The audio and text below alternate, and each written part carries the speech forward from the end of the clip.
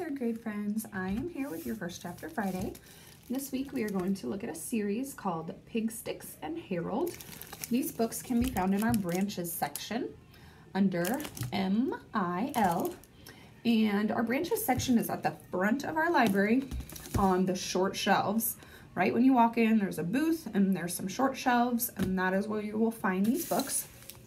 We currently have 3 in our series, and I don't believe you have to read them in any particular order, so I am just going to pick one to read to you. So we are going to look at Pigsticks and Harold and the Pirate Treasure. Chapter 1 is called A New Pig in Town. One morning, Pigsticks was woken by a knock at his window. It was Harold. "Wake up, Pigsticks," he cried. "Tuptown's in trouble." "Come back after breakfast," mumbled Pigsticks. "There's no time for breakfast," said Harold. Pigsticks threw on his bathrobe. He knew it must be serious. Harold never missed breakfast. Harold dragged Pigsticks outside. "They're going to destroy Tuptown," he cried. "Nonsense," said Pigsticks. "No one would dare." But Pigsticks was wrong. Tuptown was swarming with construction vehicles. Workers were about to knock down the whole town, starting with Queen Pigatoria's fountain. "Stop!" cried Pigsticks. "You can't do this. Tuptown belongs to us."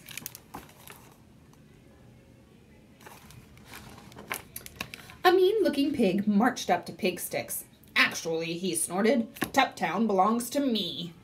"So we meet again, Sir Percival," said Pigsticks. Sir Percival Snout was a distant relative, and he'd been a thorn in Pigsticks' trotter ever since they were piglets. At school, he always copied Pigsticks' homework. He even cheated in the 3-trotted race on sports day. "Queen Pigtoria gave this land to the people of Tuptown," said Pigsticks. "Everyone knows that." "Prove it," growled Sir Percival. "I can't," said Pigsticks. "The Tuptown deed has been lost for generations." "What? You mean this?" said Sir Percival, holding out an old piece of paper. "It says here that I am the heir to Tuptown. This land is mine." So you can see on his picture there, we have eyebrow, permanently set to angry, Tuptown deed, official-looking piece of paper saying who owns Tuptown, top hat, a sign of an important pig, cane for pointing at things and poking people, tailored suit, expensive, but itchy. Pigsticks looked at the deed. "Where's the Queen's royal seal?" he asked. "It must have faded," said Sir Percival. "You have one day before I knock down your little houses and build a gold-plated mansion in the shape of my head." "If you really own Tuptown, let me buy it from you," cried Pigsticks. "How does 1,000,000 sound?" "Not enough," said Sir Percival. "I want 2,000,000. 2,000,000 is pocket money to a pig like me." "Then triple it. I want 3,000,000 by midday tomorrow."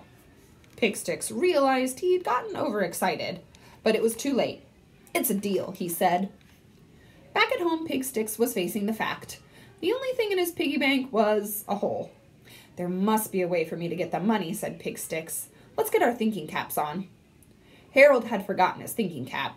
He started thinking without it, hoping Pigsticks wouldn't notice.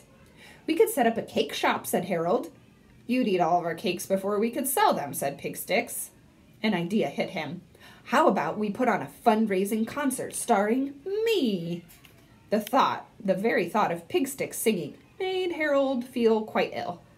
"What we need to do is win the lottery or find some buried treasure," said Harold.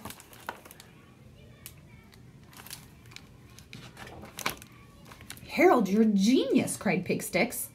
"There's a tale of a long-lost treasure in my family. It belonged to my horrible great-grandpig, Pirate Pigbeard the Awesome." "You have a pirate grandpig?" said Harold. "Sadly, you can't choose your family," said Pigsticks. "Pirate Pigbeard made a fortune in gold and jewels, which legend says he buried one dark and stormy night." "I hope he had an umbrella," said Harold.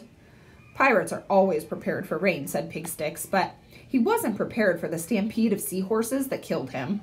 Luckily, he left his map behind with a riddle saying how to find his hidden treasure. No one has ever solved the riddle. If we can do that, we can find the fortune and save Tuptown. So here's our treasure map. That's a very difficult riddle, said Harold. How will we ever solve it? We must follow in Pigbeard's footsteps, said Pigsticks. We must think like pirates, talk like pirates, walk like pirates. We must be pirates. I don't want to be a pirate, said Harold. Of course you do, said Pigsticks. You'll make new friends, get lots of fresh sea air, and travel to far-off lands. Harold watched nervously as Pigsticks laid out his pirate things. Why don't you ask Pirate George to help instead? He said. He used to be a pirate captain. I don't need another captain, said Pigsticks. I need a first mate, and that's you. Now, try on this pirate hat and think of the sea. So he's got a nice list of pirate gear there that they need. Suddenly, Harold felt much more like a pirate.